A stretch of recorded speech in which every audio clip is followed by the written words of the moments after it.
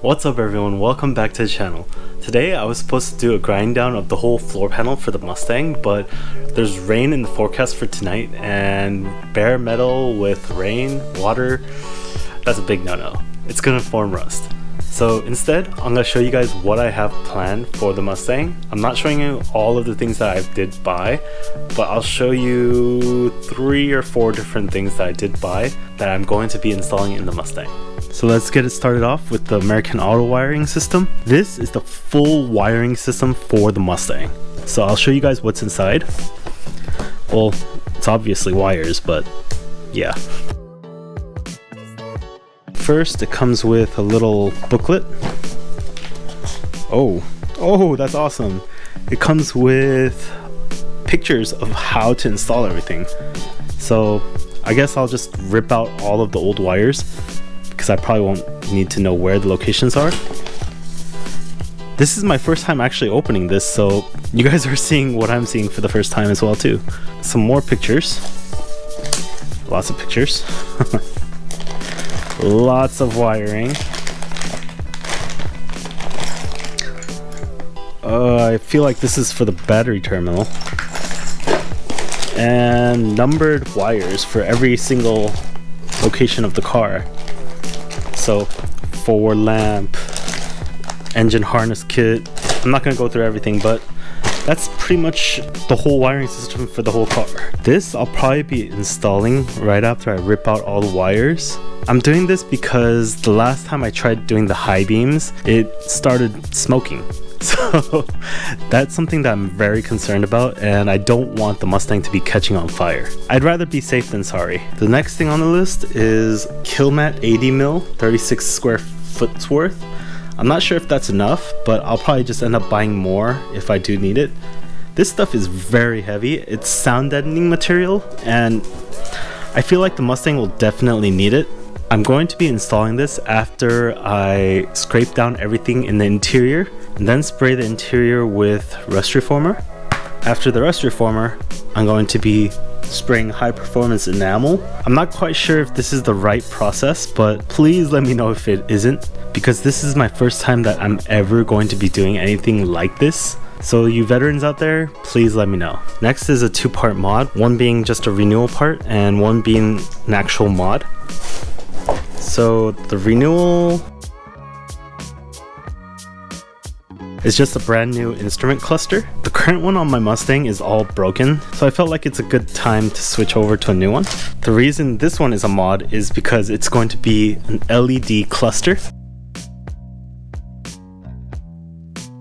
The modification is going to be an Intellitronics digital dash panel, and if you guys are interested in the part, it's right there.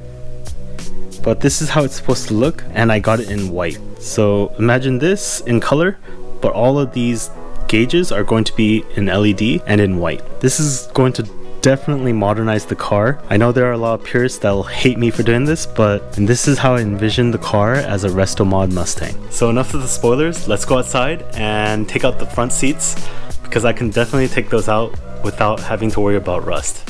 Let's go. Alright, let's start this off with a cold start. I haven't started this in a month, so I'm not sure if it's going to start up or not. Hopefully it does. Here we go.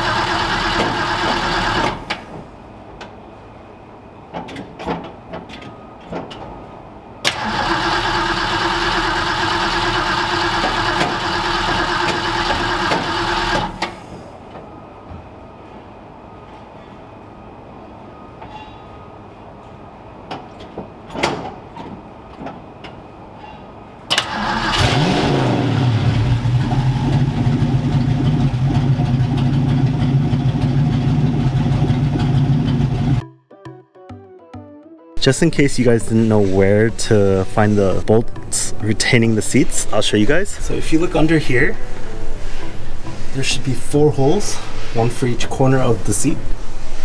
1, 2, 3, and and 4.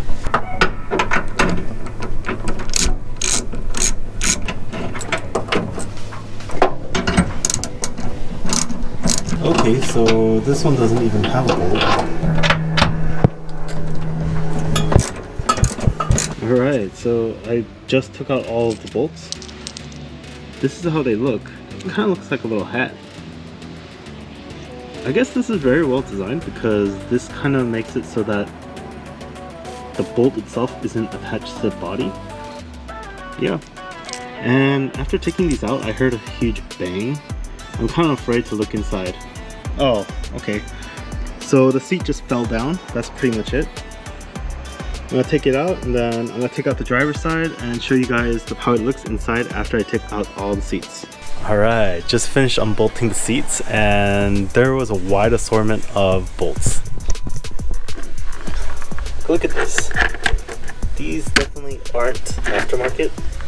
This one, it almost feels like it was corroded by battery acid.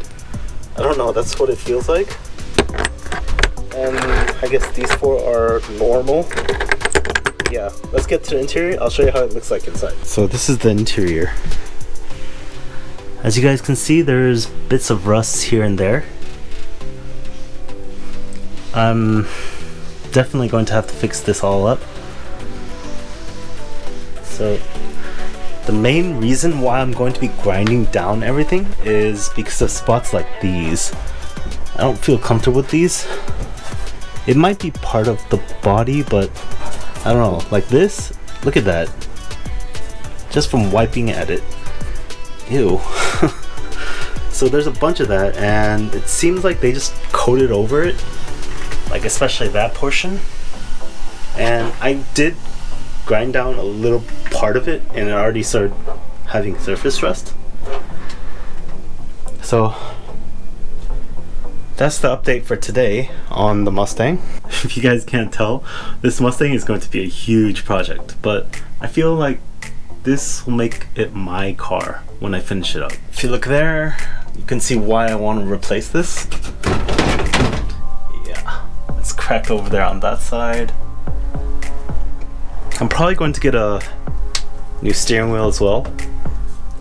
It's cool that it's all old-fashioned, but I feel like new beats old in this case. I'm probably also going to have to update the window regulators, maybe make it automatic. I mean, with a whole new wiring system, it should be a lot better. So as soon as I get that done, the car should be able to be upgraded electronically. If you look there, the window is not in the right place, and that's because of this contraption right here. If I make it an automatic window up and down, I feel like it is taking away from the classic feel, but creature comforts, right? Alright, so before I finish this video off, I wanted to show you guys how the old seats look like. They look like this, and these definitely need to be replaced. If you guys were watching all my previous videos, I did show a little teaser of seats that I got for the Mustang. I didn't show what kind of seats they were. I didn't show you the style of seats that they were, but they are from Corbeau. So stay tuned and don't forget to give me a like and a subscribe, and I'll see you guys next time. Later!